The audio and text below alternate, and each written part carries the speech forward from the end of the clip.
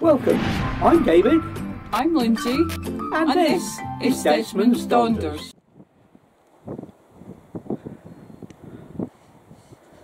This is what's behind us at Loch Scardroy.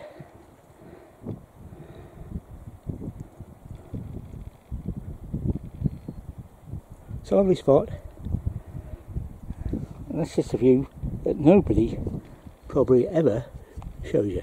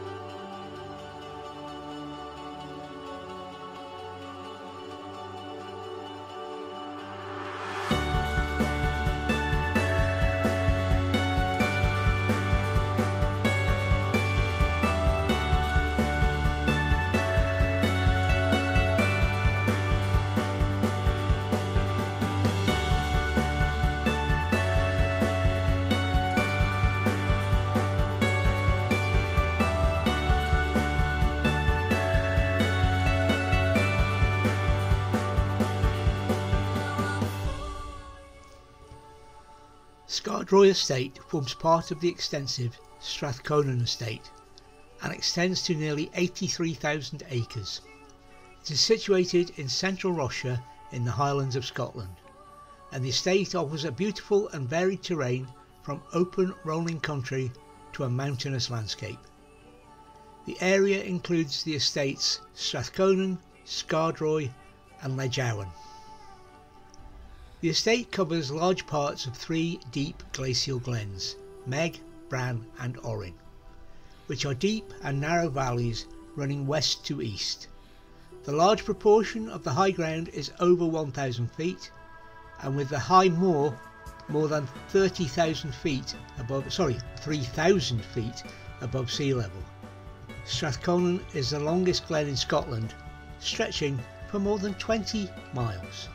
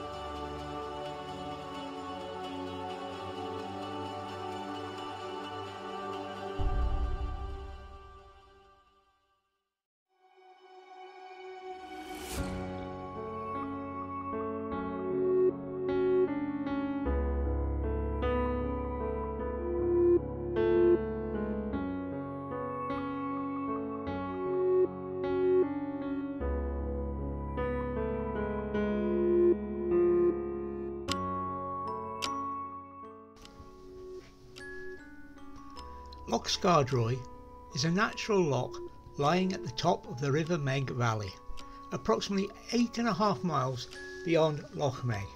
It lies at an elevation of 145 metres above sea level and is approximately 2.75 kilometres in length.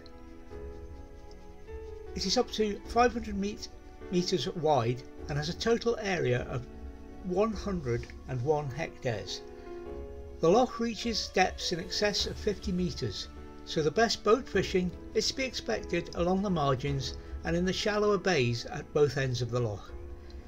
In addition to wild brown trout, Scardroy also contains Arctic char, so there are also ferox trout present.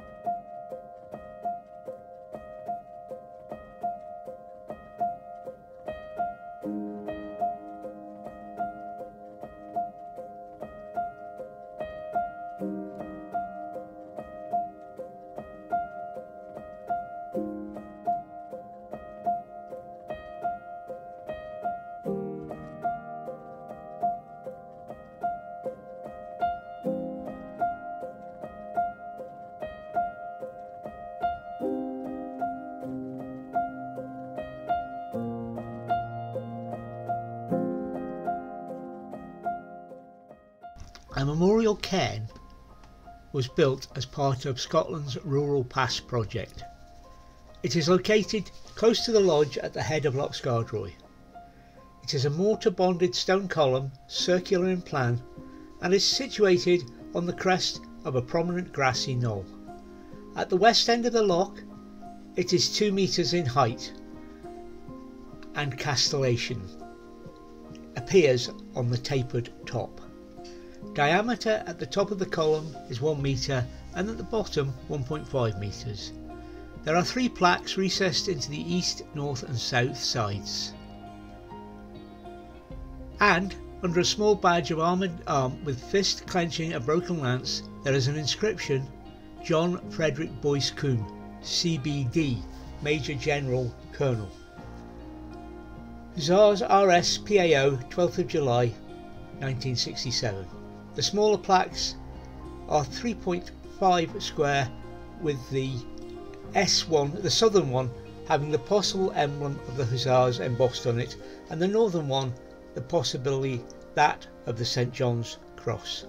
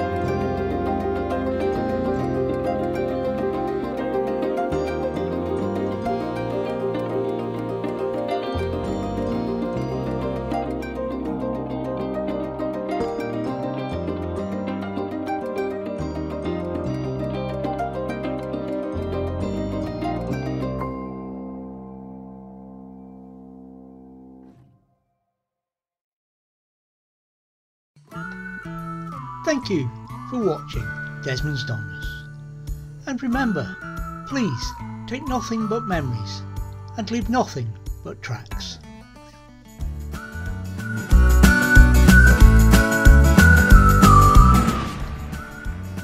Please subscribe and ring the bell for notifications, and hopefully we'll see you next time.